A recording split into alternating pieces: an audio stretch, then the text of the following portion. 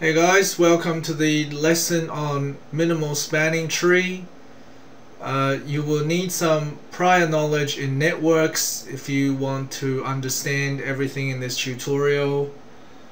Basically, a minimal spanning tree is when we have a network that has too many arcs connecting all the nodes, and we want to get rid of some unnecessary arcs to minimize the number of arcs in the network, but at the same time we want to make sure every node is connected in the network. So let's have a look at this network here. We got 4 nodes, A, B, C, and D, and all of these arcs connecting the nodes. And the minimal spanning tree of this network is actually, let me just draw that. So starting from A, we have connecting to B on the arc length of 5, and then let's connect A to C on 6 and C to D on 9.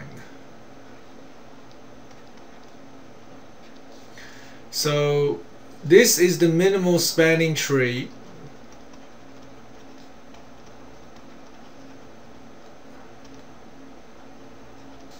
Oops, let me just write that properly.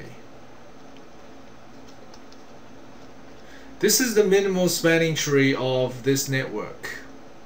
Right, you can see that we got rid of this arc here, 7, and we also got rid of this arc here, 10. Now, why do we do that? Because if you look at my minimal spanning tree, you can get to a node from any other node in this network. So for example, if you're standing at B and you want to get to D, there is a way for you to get there. If you're standing at A, there is a way for you to get to any other node that you want to go to. So the minimal spanning tree is sufficient if you just want to make sure that the nodes are connected and it gets rid of all the unnecessary arcs.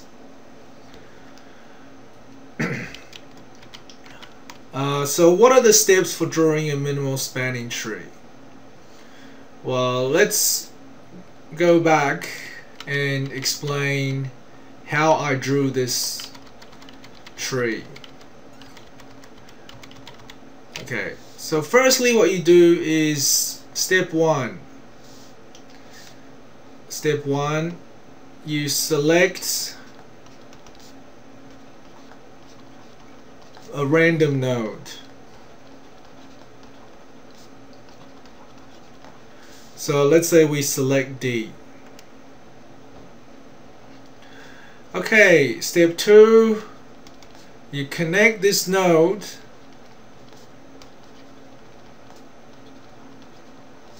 to its nearest neighbor.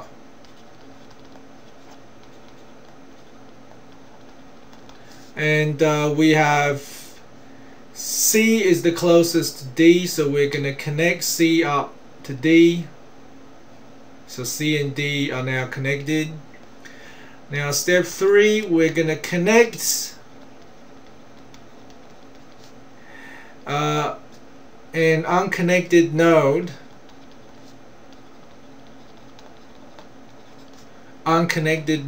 that is in this case either A or B, to closest to either to any of the connected nodes.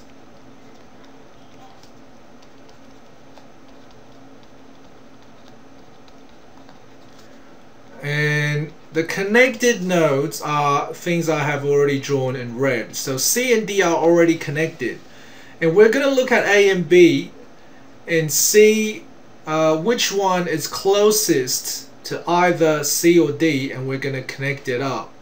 So A is 10 units away from D, 6 units away from C, B is 7 units away from C. So 6 is the smallest number, and we're going to join that up to C. And we're left with B. So step 4, repeat step 3 until all nodes are connected. Alright, so we're gonna join up node B, and the highlighted part is our minimal spanning tree. Okay, so drawing a minimal spanning tree for a more complicated diagram. Okay, let's say we have, let me just start a new page. Let's have J, K, L, M, N. And let's all join this up with a lot of connections.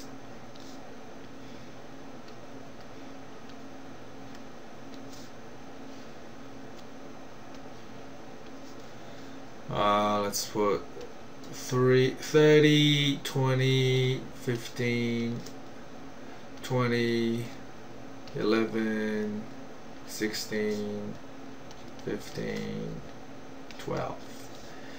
And so the task is draw the minimal spanning tree.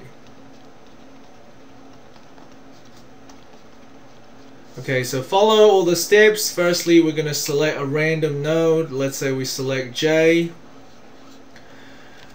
Now the closest node to J would be N, so we connect that up. And then the closest to either J or N would be M, so we join that up. And then the closest to either J, N or M would be L, so we join that up. And then the closest would be K, so we join that up. And that is the minimal spanning tree. And you can see that I'm also going to cross out the arcs that we're going to get rid of. So this is not necessary, this is not necessary, this is not necessary, and this is not necessary. So the red part signifies the minimal spanning tree. A minimal spanning tree